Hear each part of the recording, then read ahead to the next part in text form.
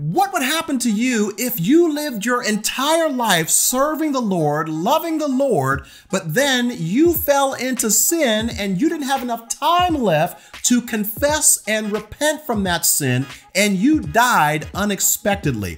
Many people have asked this question, and so today on The Beat, we are going to tackle that. That's coming up today on The Beat.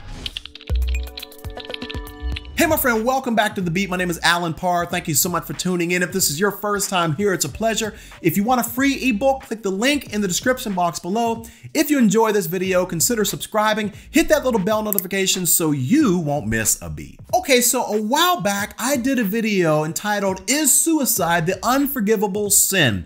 To which I answered no, but many people in the comment section said, oh, no. Yes, it is, because suicide is the only sin that you can commit, and you won't have enough time to confess or repent of that sin because it's murder. And so as soon as you kill yourself, you're dead. You don't have any time left to actually repent of that. As opposed to maybe you commit adultery and then you have time to repent and confess and then you get hit by a car. Well, at least you're able to now go to heaven. But the very act of suicide is murder, and so you won't have any time left to get yourself right with God. Okay, so this question, although it is a very valid question, definitely demonstrates that there is a severe misunderstanding as to what exactly happened at the moment that we became a believer in Christ. So I'm going to talk a little bit about the nature of our salvation so we can really better understand the heart behind this question, and then talk about what confession and repentance is all about.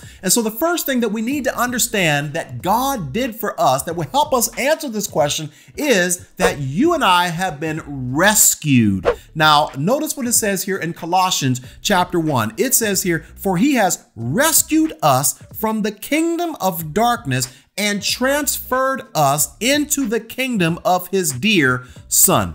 Now, I want you to just think about this practically for just a moment. Let's say that you went and rescued a young lady who had spent her life in sex trafficking, but then for some reason she offended you.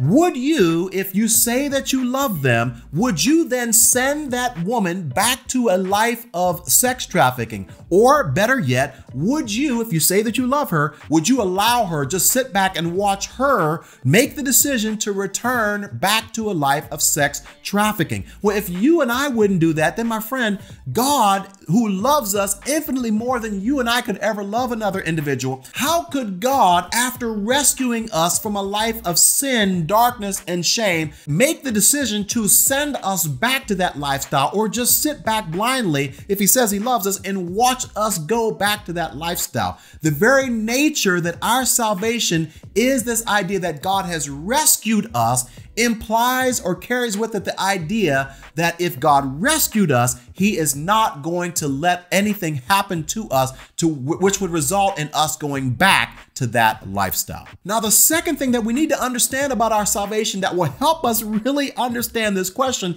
is not only have we been rescued, but we have been forgiven. Now, notice Colossians, once again, chapter 2, verse 13, it says this: "You were dead because of your sins and because your sinful nature was not yet cut away. Then God made you alive with Christ." Now, here it is. "For he forgave" what?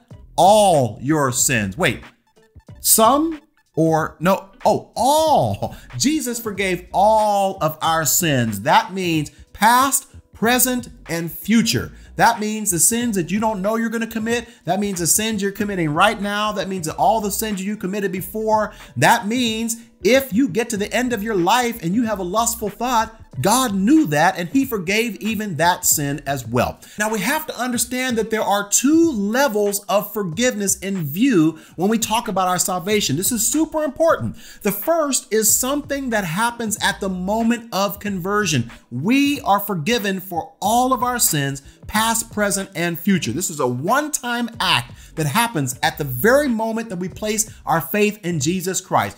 But there is also a second level of forgiveness, an ongoing level of forgiveness, so to speak, in terms of us restoring our relationship, or should I say our intimacy and our fellowship, if you will, with Jesus Christ. So this is where scriptures like 1 John chapter 1 verse 9 come into play, which says, "But if we confess our sins to him, he is faithful and just to forgive us our sins and to cleanse us of all unrighteousness." Now, this is very similar to the relationship that we have with our spouses, right? So if my wife does something to offend me, it doesn't mean that she's no longer my wife. It doesn't mean that I'm going to divorce her. But the ideal situation is that she would come to me and she would confess her sin and she would agree with me that what she did offended me, so that our intimacy and our fellowship can now be resumed. But our relationship as husband and wife is not changed. It is always there and always will be from the moment of time we said "I do" until death do us part.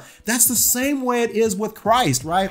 Just because you commit sin doesn't mean your relationship with Christ is severed. It means your intimacy, your fellowship with him. So if you get to the end of your life and you sin, that just means that from that moment until you die, you don't have the same level of intimacy or fellowship with Christ, but the foundation of your relationship in terms of you being a son or a daughter or one of God's children remains the same. And this leads me to the third and final analogy that I want to talk about today as it relates to our salvation, to help us understand this question, which is not only have we been rescued, not only have you and I been forgiven, but my friend, you and I have been adopted into God's family.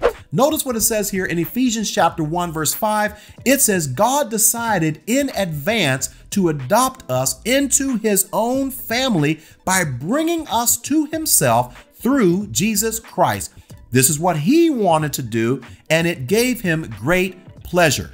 See, it's super important for us to understand the analogies that the New Testament writers use to help us better understand our salvation. It says that you and I were adopted into his family. So once again, let me put it in terms that you and I can understand.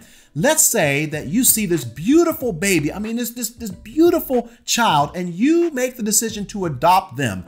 That means that from that day forward, that is your son, that is your daughter. Now, if they do things that offend you or they disobey you, they don't listen to what you tell them to do, they may bother you. It may make you upset with them, but it doesn't mean that you disown them. It doesn't mean that they are no longer your son or daughter. It just means that you guys need to restore the relationship, the fellowship, the intimacy, or whatever you want to call it.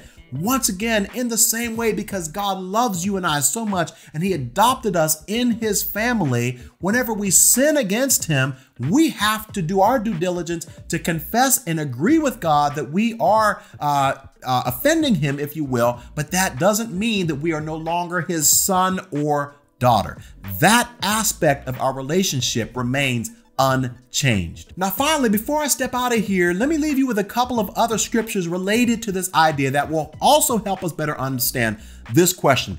Hebrews chapter 6, verse 10, one of my favorite scriptures, it says this: "For God is not unjust." Let's just stop right there. God is not unfair, right? So notice it continues to say, "He will not forget how hard you have worked for him and how you have shown your love to him by caring for other believers as you still do." Now, along those same lines, 1 Corinthians chapter 15, verse 58, Paul says, "Therefore, my beloved brethren, be steadfast, immovable, always abounding in the work of the Lord." Now watch this. "Knowing that your labor is not in vain in the Lord." So as you read these scriptures, it should be encouraging to know, listen, that God is not unfair. It doesn't make sense for you to get saved at 20 years old. You serve the Lord faithfully for 50 years. You're sharing your faith. You're making disciples. You're going on missions trips. You're loving people. You're visiting people in the hospital. You are being faithful to your husband and your wife, and you're raising great children, and you're doing all of these wonderful things. You're involved in church. You're using your gifts. And then at the end of your life, you are driving down the road, you see a picture of a beautiful woman on a billboard, you have a lustful thought, And because you're looking at that billboard too long, you're not paying attention to the road, and then you end up getting sideswiped and you die, and you do not have time to confess and repent of that sin, and God's gonna send you to hell? Right? That doesn't make logical sense, right? The Bible says God is not unjust to forget all of the hard work that you've done for him simply because you had a weak moment. God does not define the totality of your life by one simple weak moment, whether it's suicide, whether it's lust, whether it's whatever it is at the end of your life, that one weak moment does not define you. So my friend, I hope this video puts to rest this idea that you and I have to do something, and we have to make sure that we catch it at that exact moment whenever we sin, because we're fearful that if we die just a moment later, then everything that we've done for the Lord throughout our entire life is going to be forgotten, and we're going to spend eternity in hell. It is just not biblical, nor does it reflect the loving nature of God. I'd love to hear your thoughts. Leave them in the comment section below and let's talk about it. If you found this video helpful in any way, feel free to share it with a friend. Also, if you haven't done so already, I would love it if you would subscribe. Check out some of the other videos on this channel.